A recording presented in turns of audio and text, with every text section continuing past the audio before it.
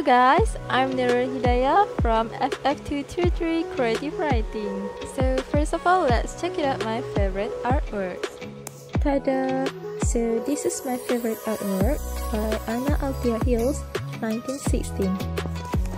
So basically based on my favorite artwork, which is a painting from Althea Hills that's called Fall Orange Country Park 1916. This artwork has become my favorite artwork because I found that this artwork is very soothing.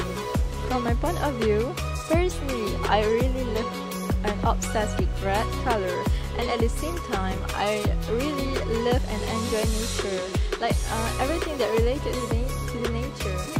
In the painting, the artists represent the real nature look, like everything in the painting is imitating from the real nature, such as the tree, the hills, and the surrounding. Is everything looks like the real nature.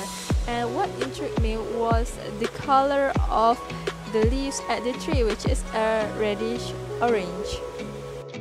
Besides, this artwork can be constituted as art because it follows representational theory of art, where Althea represents the nature look surrounding and imitate it perfectly. Representational theory of art says that art can be considered as artwork if it is an imitation.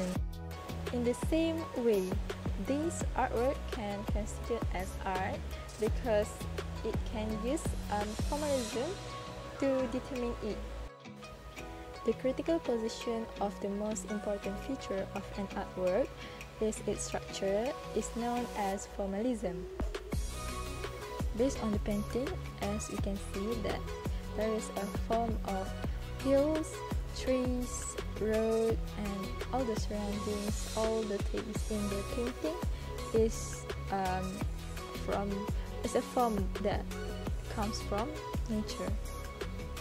Is there any other issues that related to this painting? Well, from my research, I found that there is no issues that related to this painting, and I found that Althea's artwork was exhibited at Los Angeles County Museum of Art in 1919 and 1924, and at the Panama, California Exposition in San Diego. In conclusion, I think that each of us has our own perspective on how we determine or consider whether it is art or not.